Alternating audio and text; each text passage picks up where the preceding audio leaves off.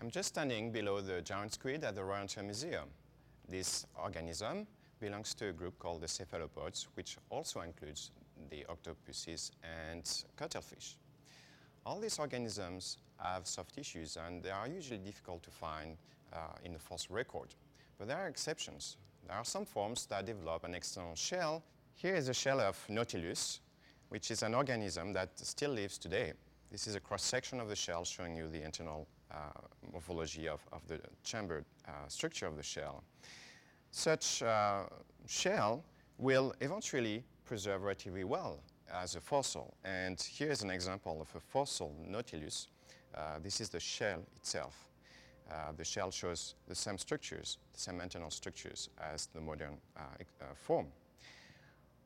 Similar shells of cephalopods are known as ammonites. This is relative to Nautilus, but this group is now extinct.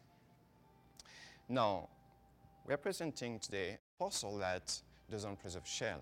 This fossil comes from the Burgess Shale in British Columbia. This is in Yoho National Park, and this site is famous for the preservation of soft tissues. This site is about 300 million years older than the first dinosaurs, when life was only known in the oceans.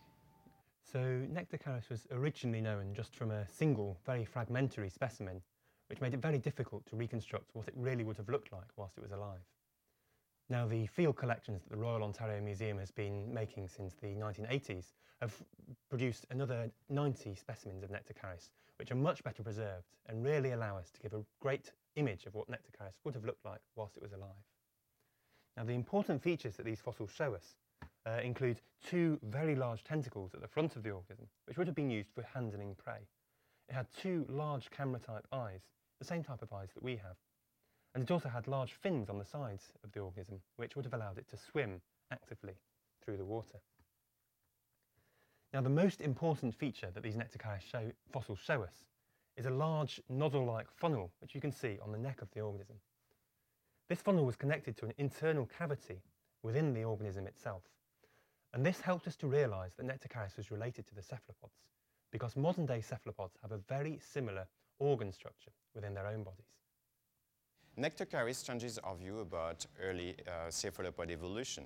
Before, cephalopods were thought to have evolved from a creeping creature living at the bottom of the sea, more like a snail with a single dorsal shell. The evolution of a shell was not necessary, as we know now from Nectocaris, to evolve swimming ability.